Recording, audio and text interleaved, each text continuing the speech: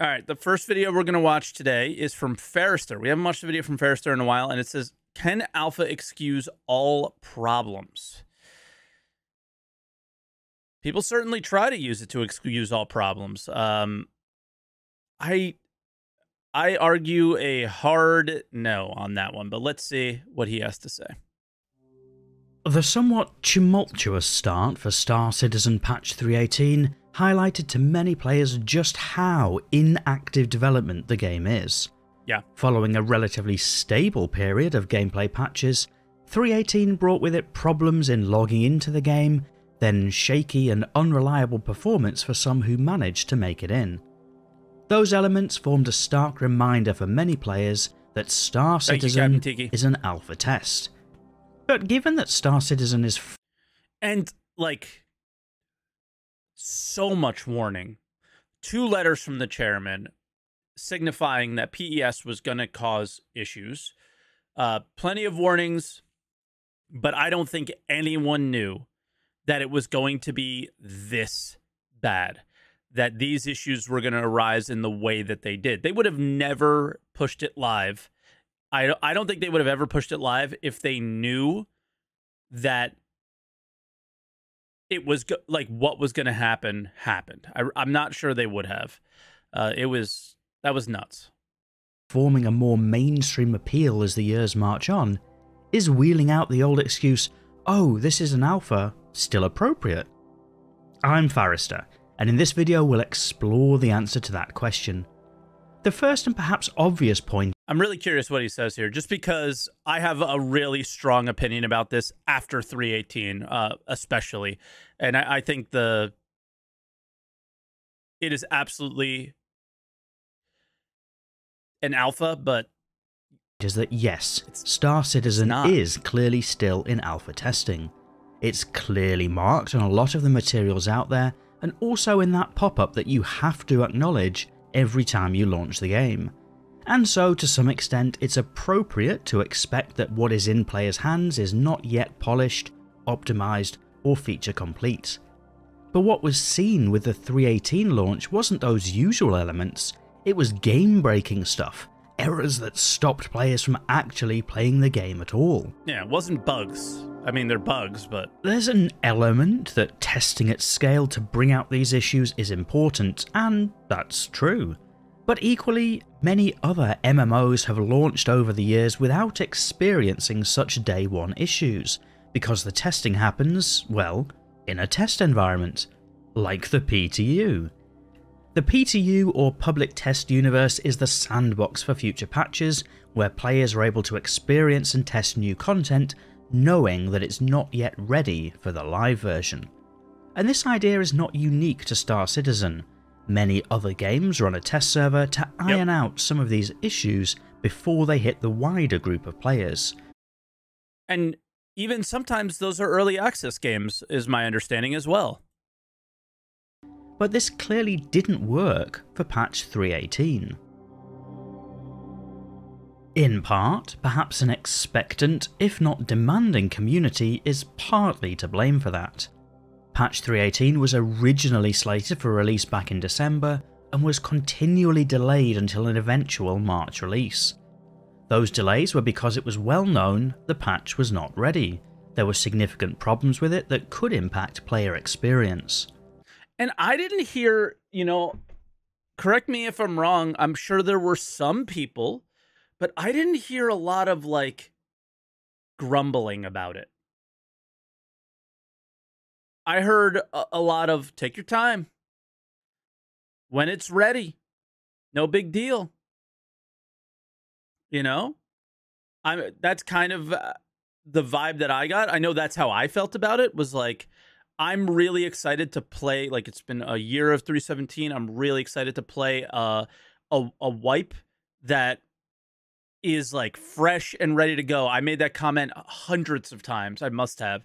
And then I still believe, and I stand by the statement that I made, they did what they needed to do in pushing it to the wider audience and literally having PES and their database just completely destroy everything, right? And they found what they needed to fix. They found where, what was important to fix. I kind of stand by what they did. I'm not sure, like I said earlier, I'm not sure they would have done it if they knew it was going to be this bad. I think they would have tried to figure out a way to test it in the PTU somehow. And they already, I think, went really head down trying to get tools so they don't have to deal with this at scale with us ever again. It sounds like, based on some information, but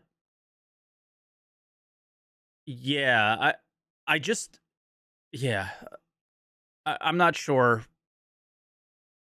It was a horrible thing that happened.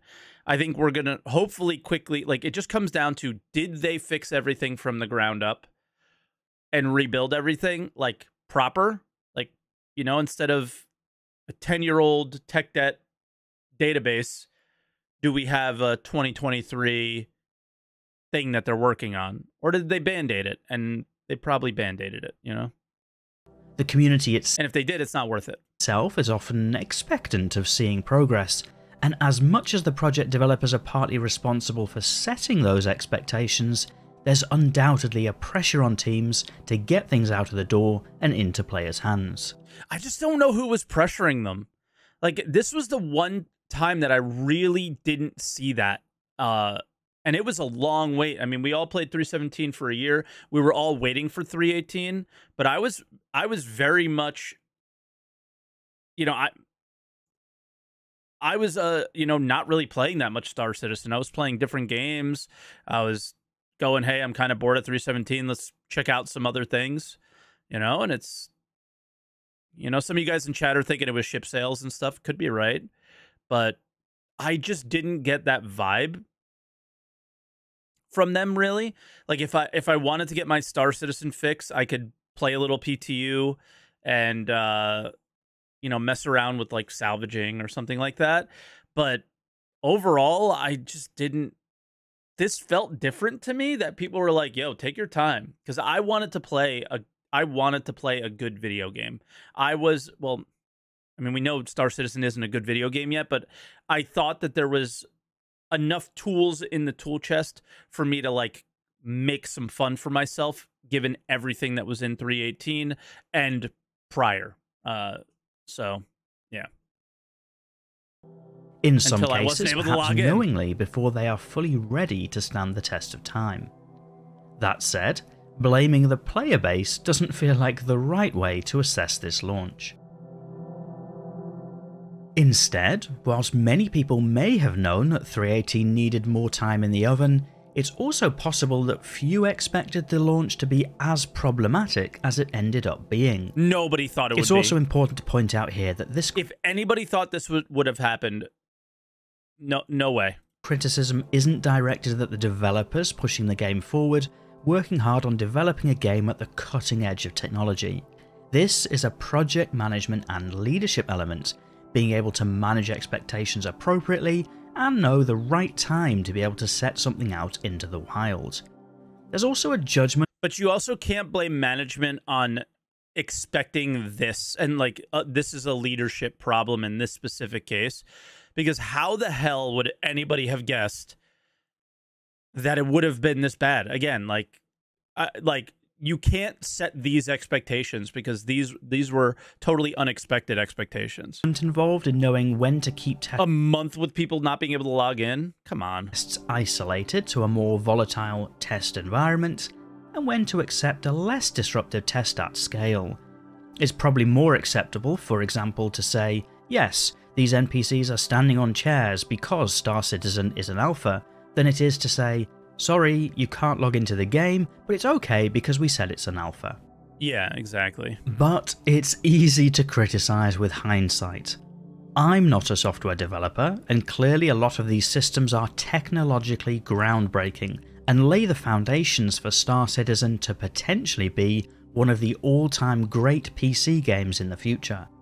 Maybe this was all unavoidable and unfortunate, but perhaps there were also learnings to be gleaned from the experience about trying to keep a more stable build for the wider player base and isolating as much testing as possible to safer test environments.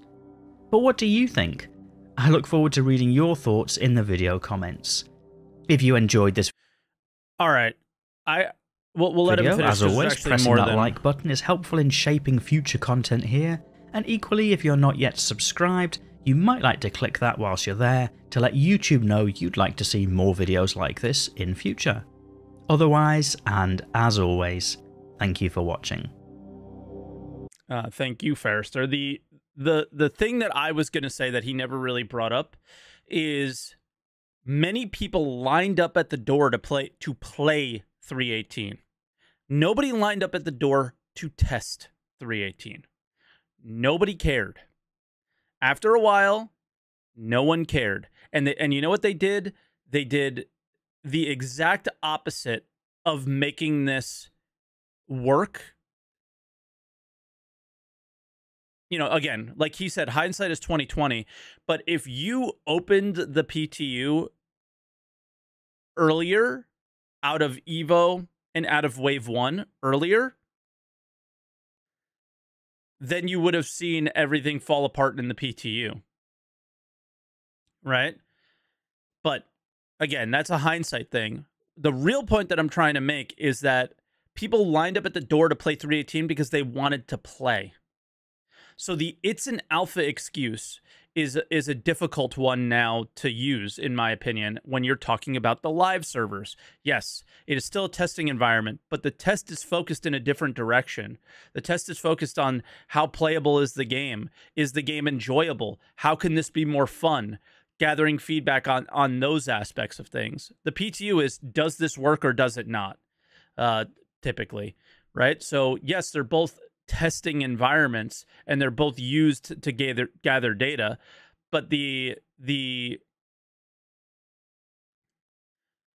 I'm fortunate enough to have some conversations with devs that work at the company that, like, on my Twitch stream, let's say, and they do come in sometimes and they ask like our wider community questions and gather feedback in that way sometimes as well.